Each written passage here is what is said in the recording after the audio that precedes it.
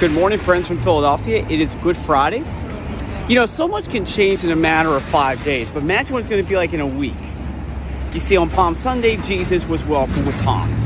He was greeted as the royal king. Now, he is treated like he committed a crime. Far too often, I think we have picked Barabbas over Jesus because of our own pleasures, because of the fear of rejection, because we want to fit in. You're not made to fit in. You're made to stand out.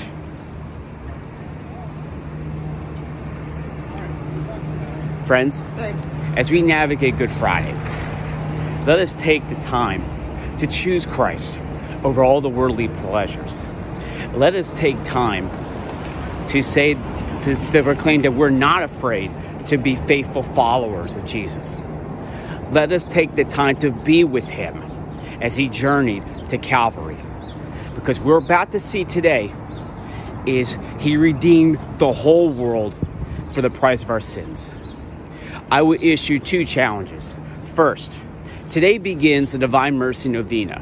Take part in it, whether it's through the Hallow app with Jonathan Romy, Father Mike Schmitz, or you can do it on your own. Just don't forget to set a reminder on your phone so you don't forget. 2, take part in Stations of the Cross near you. Whether it's live-in stations, which I'm going to do today, or at your church. And also, if you can, attend the Good Friday service at your church. And when you do, take the time to imagine yourself being at this great event thousands of years ago.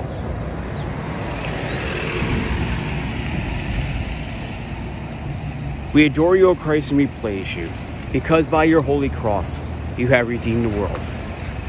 May God's mercy be with you.